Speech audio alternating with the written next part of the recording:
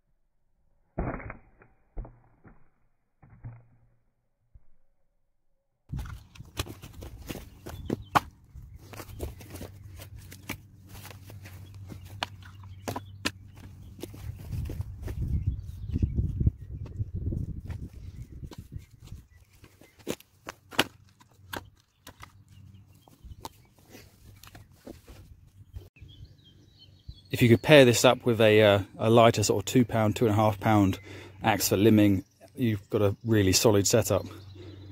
Yeah, I'd use the light axe for the felling job, and then obviously for your limbing, and then just go along and buck it up with this and do the splitting with this. And it's very good steel, very easy to maintain. Like I say, I've got 15-degree angle on that and absolutely no damage.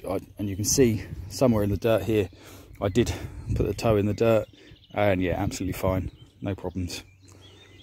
Definitely worth buying if you're on a budget.